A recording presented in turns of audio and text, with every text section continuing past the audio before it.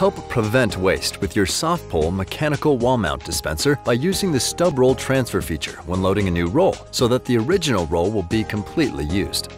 Before loading a new roll, make sure that the stub roll is no larger than 3 inches in diameter. Remove the partial roll from the roll supports, place it in the bottom of the dispenser, and roll up any loose paper.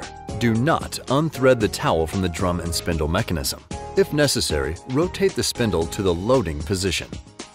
With the small stub roll in the bottom of the dispenser, load the new SofPull hard-wound roll onto the roll supports, positioning the new roll so that the towel tail feeds from underneath. Tuck the new towel tail between the blue clips located on the bottom right and left side of the drum and spindle mechanism.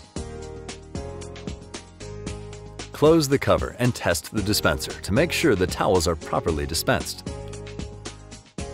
Your SofPull mechanical wall mount dispenser is ready for use.